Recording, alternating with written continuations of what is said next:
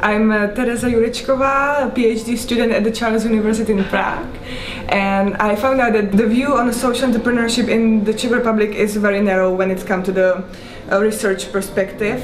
So I conduct my research on following startup finance of social enterprises, and I believe it helps me to differentiate between certain types of social enterprises in the Czech Republic, where I also gonna search for a motivation of the founder for setting up the social enterprise, and I will see how the money also shaped the organization, and if there is any demand from the organization for funding, and how it shaped basically the ecosystem. I am very surprised because it was lovely experience. It was very practical. There have been very much like interesting research. I collected a lot of information for my work, and I met really nice people.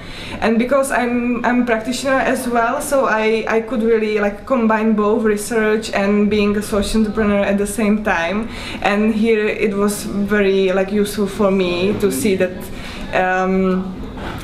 like you have this very friendly environment, and you can really transfer what is happening in the research to the practice.